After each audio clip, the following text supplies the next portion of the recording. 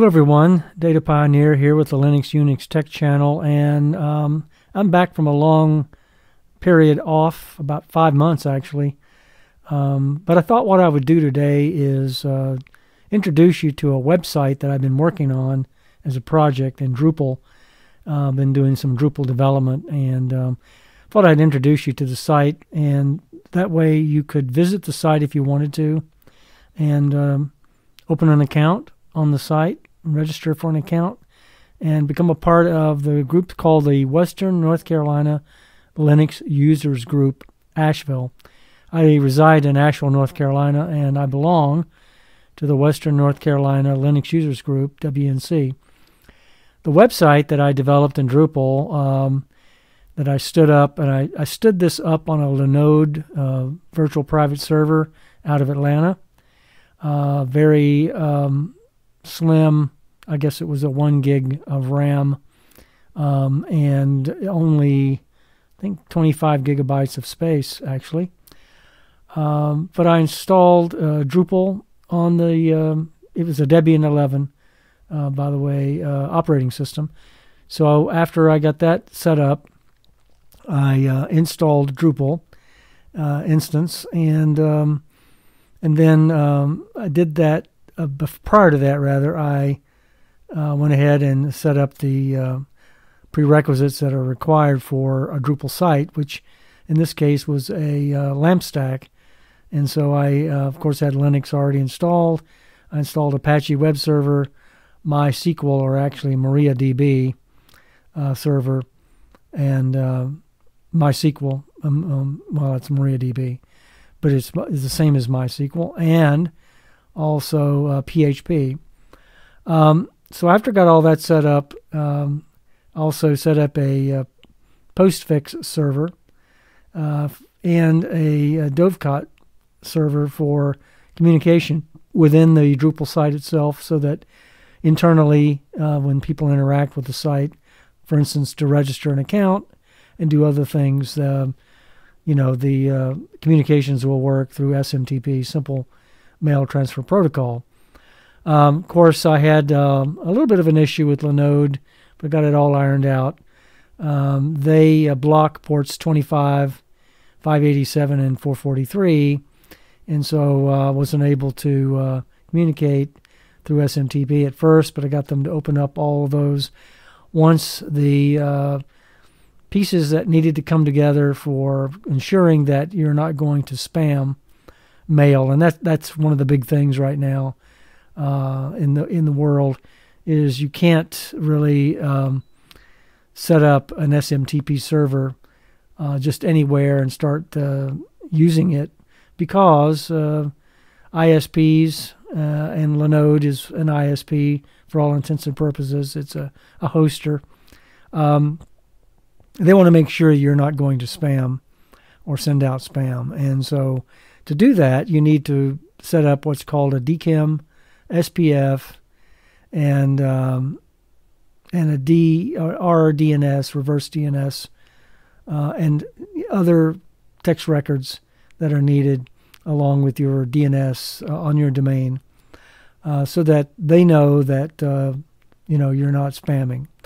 And so we did all of that. I had a friend who helped me with it, and so we did all of that, and now we did have an issue with IPv6, so we just dropped IPv6 altogether, using IPv4 only, and so that worked out fine.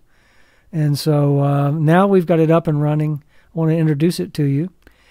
The website, the domain is called wnclinuxusersgroup.com, and I've got a Let's Encrypt SSL certificate on it, so that the entire site, of course, is SSL secured. That way, when you create an account, you can be assured that your data is safe and protected. All right, so here it is. It's the Drupal website. If you're not familiar with Drupal, you may be more familiar with content management system, CMS, called WordPress. A lot of people use WordPress today to build websites.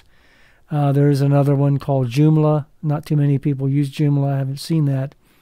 But apparently WordPress is very popular. I have 2 other websites that I've used WordPress to create those. And but this is a Drupal site. Now, Drupal is a little bit more involved. It is a content management framework, not just a content management system. And it allows you to do a lot more than WordPress does. And it's a little more robust and a lot more secure. Drupal is designed with security from the ground up. Drupal was developed by a developer by the name of Dries Bayart, and I am running Drupal 9.50 right now. Drupal 10 is available, but I'm running 9.50, and it's been a while since I actually touched Drupal. I started with Drupal 6 many years ago, and then got hooked on WordPress and went to WordPress because it's easier to use. And so just recently I've gotten back into Drupal. The friend of mine that helped me stand up this site got me interested in Drupal again, and so I went ahead and developed this site based on that. Now, this is not the default theme that comes with Drupal 8, which is Bartik.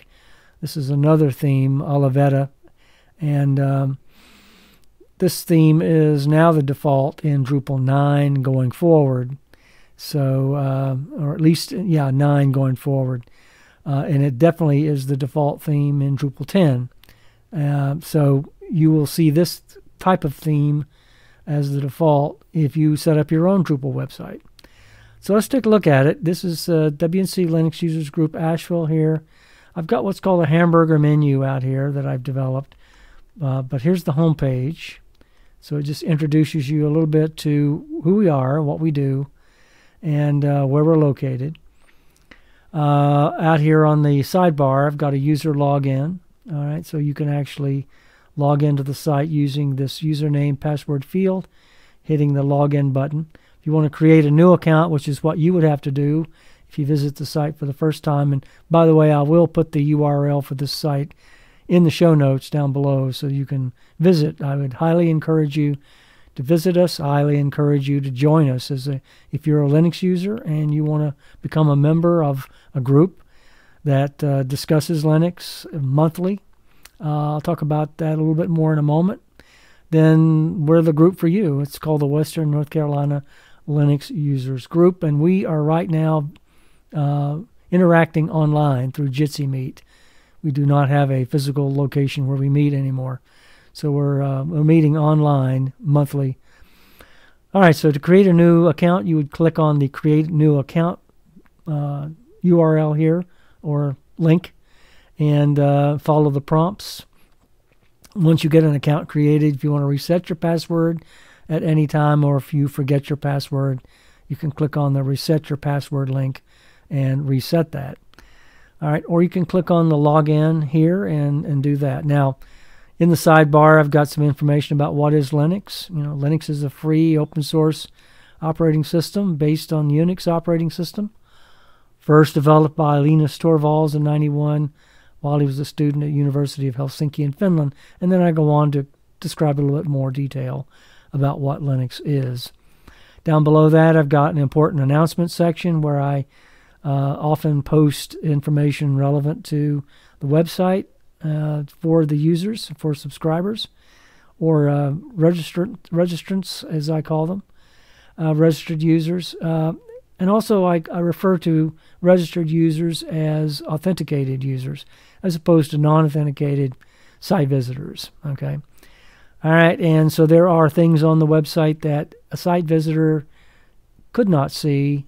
A normal site visitor is not registered, that a registered user can see. So it's important that you register if you want to see all the pertinent information, and there'll be more as time goes on. This site is still under development. It's very actively under development right now, and so it's growing every day. So come back, visit us often, and you'll see updated information. All right, down below that is the recent content information section, a block called recent content. And these are articles that have been created relevant to Linux and open source software. So for instance, if you wanted to look and see what, Linux desktop continues to escalate, just click on that link right there. It takes you out to the link here for the Linux desktop continues to escalate.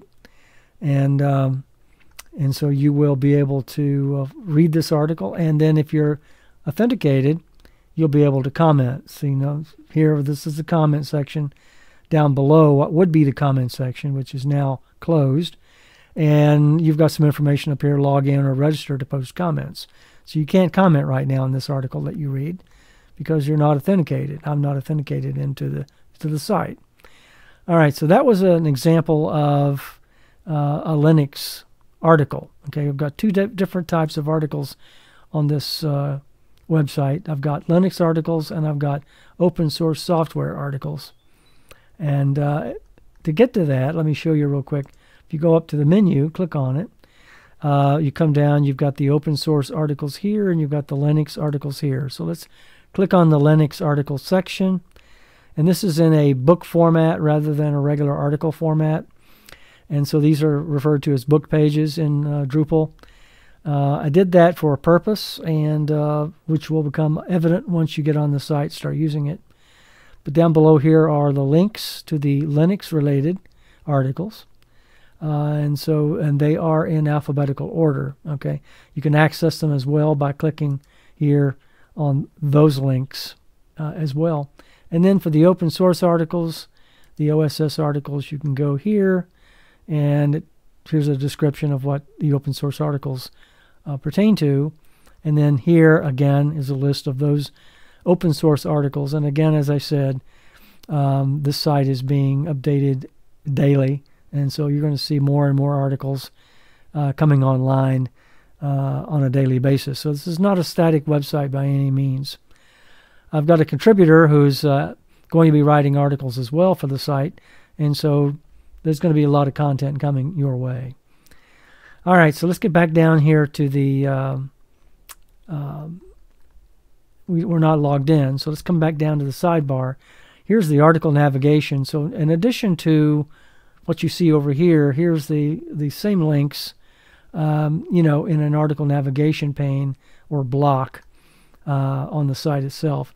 Now, any comments on the site that have already been registered from registered users or authenticated users will appear here in the recent content block, and you can click on that. For instance, there's a comment about the open box window manager in Linux, and so if you click on that, there's the article itself, and then there was a comment. I thought, well, I'm not logged in, so you can't see it. All right, so then down below that, here's the recent comments. Here's the recent comment, for instance, to kernel version I'm running. And so if I go down and click on that, Drupal Master is myself on the site. And so here's Linux News is the forum that we have, and I'll show you that in a moment. And so this is a comment that was given by Lloyd Byron about the kernel version I'm running article or forum blog or post that I wrote up here. And so he has commented on that, and I would need to log in or register to post a reply to his comment. All right, so let's go back up to the menu. And so for the menu here, if you come down, here's the About page, and that takes you out to our WNC Linux Users Group.carrd.co. It's another section of information that tells you what we do, what the group is involved. So what we do here is here, and it gives you some information about that. So let me go back and click on the group itself. And here's a picture of some of the members of the group that attend frequently. All right. And so let's go back. And we attend on a monthly basis. The first Saturday of every month at noon, there's a Jitsi meet. And there's a link that goes out to all the users of the group and all the members. And that allows you to access the Jitsi meet at noon on the first Saturday of every month. If you wanted to join that group, then there's an email that you need to send an email to, requesting to join, and that is the WNCLUG _ Asheville + subscribe at googlegroups.com, and that will allow you to join our Google Groups listserv forum on the web, and that way you'll become a member of that group as well. You'll be able to get the information on the Jitsi Meet that's meeting on the first Saturday of every month, and you'll be able to click on that link and become a member of the group and come in and talk about what you're doing in Linux and listen to what everybody else has to say about what they're doing, projects that they're running, and other things. And it's a very enjoyable time. So it lasts about 2 hours, and so we would really love to have you. So here is a web email address, rather, that you can email to get a hold of me if you have any issues with joining the group or any other things that you want to do. You can either click here or you can click on this icon here, and then we have a YouTube site as well for the WNC Linux Users Group. You can click on that and go out to YouTube. So let me go back here, and let's go back, and I'll need to get back. I think I've made a mistake here, and didn't get to the group. Okay, back to the website. All right, here. So here we are. And so if you want to contact us internally, once you're registered, you can go up to the Contact Us and click on it, fill out this information, fill out your email address. It does not have to be a Gmail address. And then you can put in the date here. So you can scroll down, put in the date, and for the time, put in the time that you hit the site that you want to send this internal email to. Put in a subject, put in a message, and then you can preview it, and then you can send it. All right, so it should go out, and it will come to me at DrupalMaster at WNCLinuxUsersGroup.com, and I'll respond to it. All right, so if you want to check out the events, you can come here.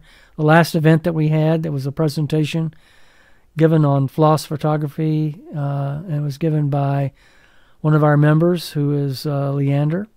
And if you click on this link here, it will take you to the Western North Carolina Linux Users Group YouTube channel, and actually allow you to watch the entire presentation.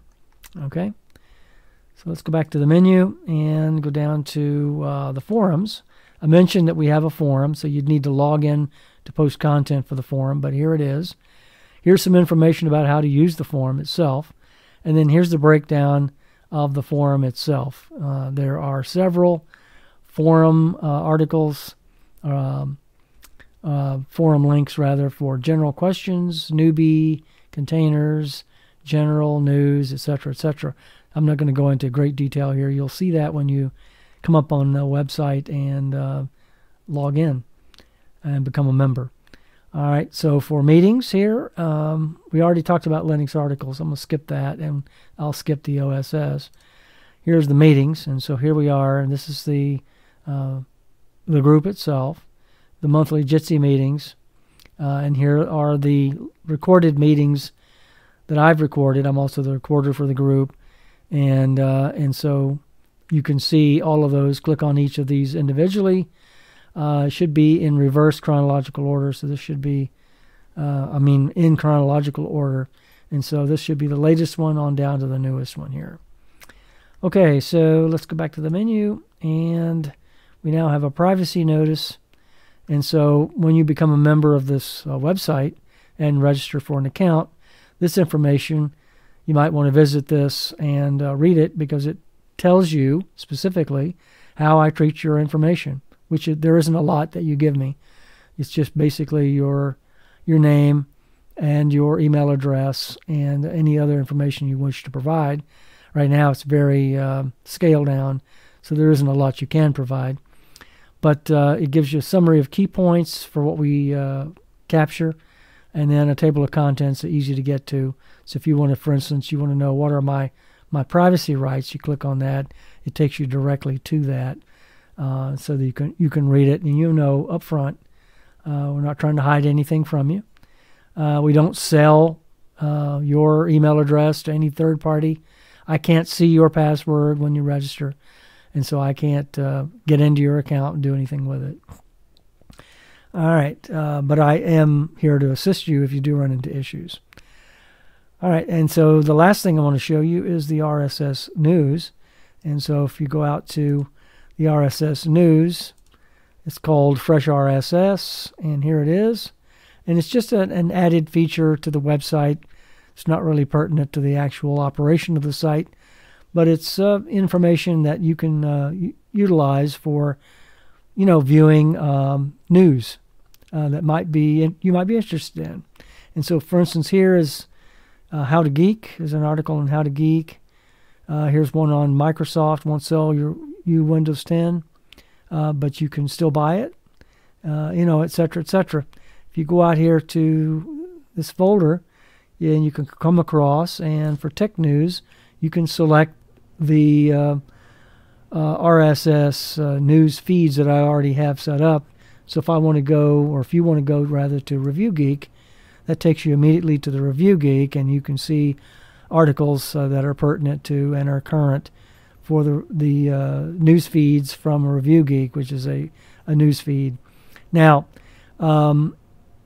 this means that this brings your news right to you. You don't have to go out on the web and find Review Geek and look for the articles and that you might want to read on a daily basis. It's right here, right for you every morning via this website. And so you can click on those. And now if you want to see more about the article, for instance, this one here, Stadia thanks players with controller updates and one last game. So if you click on that link, it takes you out to Review Geek on the web, and you can actually read the article in total. Okay, so that's RSS news feeds. And let's go back here to the website. You can log in from here as well as logging in from the home page. So if I click on that, it takes me to this login screen, and I can let me log in as myself, Dan Calloway. And so I am an admin on the site. I can manage it. And so I can manage here. This is the management dashboard for Drupal. So I can do various things, and I won't get into detail. This is not a Drupal video. This is just about the website itself. All right, so this has been the Western North Carolina Linux Users Group. And again, we are located in Asheville, North Carolina. And we are a Linux users group for Western North Carolina. We talk about Linux. We talk about the projects we're doing. We talk about any issues at our monthly meetings that we might be running into with Linux, and get help from other people who are knowledgeable in Linux. So this website and our group is for newbies all the way up to seasoned veterans. I highly encourage you to join our group. Look forward to seeing you. And so this has been Data Pioneer for the Linux Users Tech Group. So join us at WNC Linux Users Group Asheville. We'd love to have you. So take care and have a nice day. Bye-bye.